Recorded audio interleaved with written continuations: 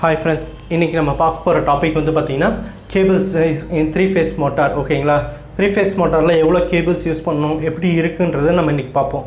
இதுல வந்து ஃபர்ஸ்ட் நம்ம 3-phase அப்படின்றது என்னன்னு பாத்தீங்கன்னா வோல்டேஜ்ல வரக்கூடிய phase நியூட்ரல் பொறுத்து தான் நம்ம 3-phase ன்னு சொல்லுவோம். phase to phase வந்ததுனா அது வந்து 440 வோல்டேஜ் யூஸ் பண்ணுவோம்.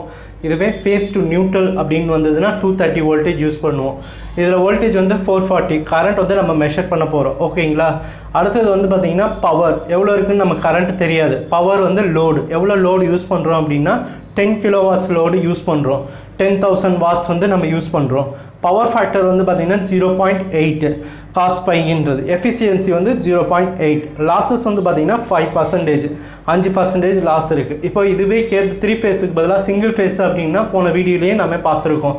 இதோட வோல்டேஜ் வந்து 230 இருக்கும். இதோட பவர் வந்து பாத்தீங்கன்னா வெறும் 1 கிலோவாட்ஸ் யூஸ் பண்ணிருப்போம். அப்போ லோட் வந்து கம்மியாயிடும்.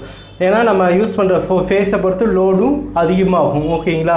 இப்போ 3 ஃபேஸ் பவர்ன்றதுனால நமக்கு என்ன ஃபார்முலானா √3 × V × I × cos pi × efficiency. இதுவே வந்து சிங்கிள் ஃபேஸ் அப்படின்னா இந்த √3 மட்டும் எடுத்துருங்க, மற்றதெல்லாம் சேம் தான். V × I × cos pi × efficiency. இதில் எனக்கு என்னென்ன தெரியும் அப்படின்னு பார்த்தீங்கன்னா √3 தெரியும். √3 அப்படியே மென்ஷன் பண்ணிக்கிறேன். வோல்டேஜ் தெரியும் 440. கரண்ட் தெரியாது. cos pi வந்து 0.8, efficiency 0.8, power வந்து இங்க ஆல்ரெடி மென்ஷன் பண்ணியிருக்கேன் 10000 வாட்ஸ். ஓகேங்களா? இப்போ எனக்கு I மட்டும் இந்த side வச்சுட்டேன்னா 10000 divided by √3 440 into 0.8 into 0.8. எனக்கு கண்டுபிடிச்ச நான் கரண்ட் வந்து பார்த்தீங்கன்னா எவ்வளோ கிடைக்குதுன்னா 20.50 ஆம்ப்ஸ். இது வந்து டோட்டல் கரண்ட் கிடையாது. நம்ம வெறும் இந்த பவர் இந்த இதுக்கு மட்டுமே யூஸ் பண்ணக்கூடிய வோல்டேஜ் ட்ராப் ஆஃப் த கரண்ட்டும் லோட் கரண்ட் மட்டும். லோடுக்கு எவ்வளோ யூஸ் பண்ணுறோன்றது, அதாவது இங்கே இருக்கு பாருங்கள் load, the power R load. அதனால இது வந்து IL current.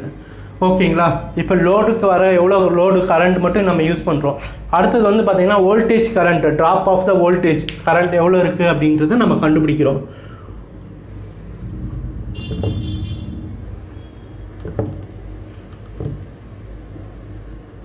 Voltage drop ஆஃப்னா losses தான். லாசஸ் எவ்வளோ இருக்குது அப்படின்னா கரண்ட் வந்து 5% இருக்குது into voltage drop of the current வந்து பார்த்தீங்கன்னா எவ்வளோ இருக்குது 5 / லாசஸ் வந்து இது இருக்குது. இப்போ நம்ம கரண்ட் மெஷர் பண்ணுறோம் அப்படின்னா எவ்வளோ மென்ஷன் பண்ணுறோன்னா 5 / 100 இன்ட்டு 20.50. இதை கால்குலேட் பண்ணோம்னா நமக்கு எவ்வளோ வேல்யூ வருது அப்படின்னா 1.03 ஆம்ப்ஸ் வருது. இது என்னது? Voltage drop current IV, voltage drop VD. ஓகேங்களா? இப்போ எனக்கு தேவை வந்து டோட்டல் கரண்ட் அப்படின்னா டோட்டல் கரண்ட்டுக்கு எவ்வளோ தேவை அப்படின்னா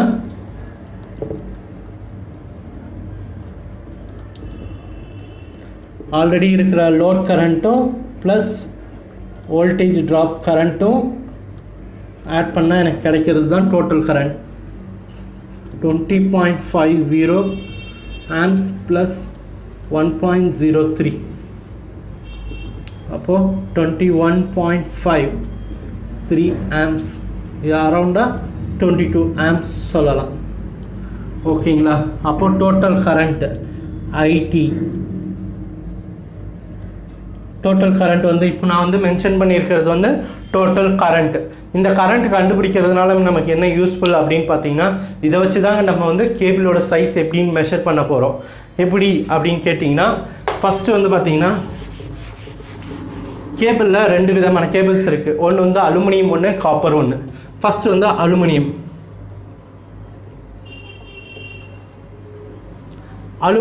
அலுமினியம்னா அப்படின்னா எவ்வளோ இருக்கும் அப்படின்னு பார்த்தீங்கன்னா 1 ஸ்கொயர் mmக்கு 1.5 amps. ஓகேங்களா? இப்போது அலுமினியம்னா ஒரு ஸ்கொயர் எம்எம்க்கு 1.5 ஆம்ஸ் வந்து யூஸ் பண்ணுறாங்க. அடுத்தது வந்து பார்த்திங்கன்னா இதில் நமக்கு எத்தனை ஸ்கொயர் எம்எம் யூஸ் பண்ணுறோம் அப்படின்னா 1/, நம்ம ஆல்ரெடி கண்டுபிடிச்ச 22 ஆம்ஸ். அப்போ எவ்வளோ ஸ்கொயர் எம்எம் அப்படின்றத நம்ம மெஷர் பண்ணுறோம். ஓகேங்களா? அப்படி மெஷர் பண்ணோம்னா 16 ஸ்கொயர் எம்எம் வருது. 14.35 ஸ்கொயர் எம்எம். ஓகேங்களா? இந்த 14.35ன்றதில் ஒரு ரவுண்ட் பார்ட்டிக்கலாக இல்லை, 15 எடுத்துக்கலாம். நம்ம கேபிள் சைஸில் வந்து பார்த்திங்கன்னா 15 இல்லை, இதுக்கு 14 இருக்கும், 16 இருக்கும். அதனால நம்ம 16, ஏன்னா எப்போவும் அதிகப்படுத்தி போடுறது தான் நமக்கு கொஞ்சம் நல்லது. கம்மியாக போடுறது லோடு இழுக்காது, அதனால் நமக்கு கொஞ்சம் அதிகமாக யூஸ் பண்ணிக்கிறோம். அரௌண்ட் வந்து 16 square MM.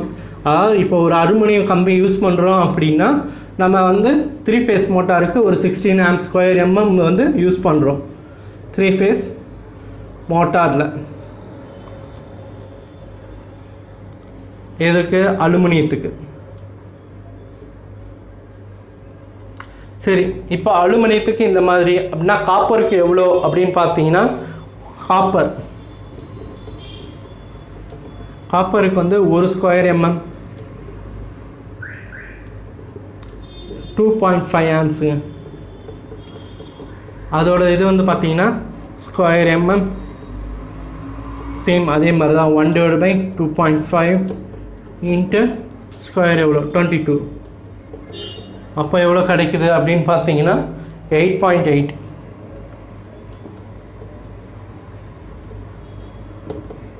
Around 9 square MM சொல்லலாம். ஓகேங்களா? இதுலேயும் பார்த்தீங்கன்னா 8 இருக்கும், 10 இருக்கும். அதனால் நமக்கு வந்து எக்ஸஸாக ஒரு 10 ஸ்கொயர் எம்எம் போடுறோம். 10 ஸ்கொயர் எம்எம். ஓகேங்களா? எதுக்கு? காப்பருக்கு, காப்பர் மோட்டார்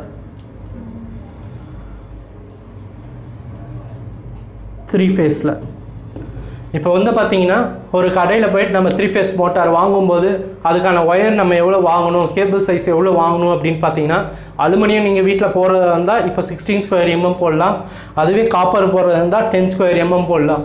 எக்ஸஸாக வந்து ஒவ்வொரு கேபிளோட சைஸ் ஸ்கொயர் எம்எம் வந்து சேஞ்ச் ஆகும், ஒவ்வொரு கம்பெனிக்கும் மாறும். அப்படி மாறும்போது அந்த கால்குலேஷன் வந்து நீங்கள் இந்த இடத்துல மட்டும் சேஞ்ச் பண்ணுற மாதிரி இருக்கும். சப்போஸ் இப்போ வேறு ஒரு கம்பெனி எடுத்துக்கிட்டிங்கன்னா அந்த கம்பெனியோடது வந்து 1.5க்கு பதிலாக உங்களுக்கு 2 கூட இருக்கலாம். அப்படி ஆம்ஸ் இருக்கும்போது உங்களுக்கு இந்த கால்குலேஷன் வந்து சேஞ்ச் ஆகும்.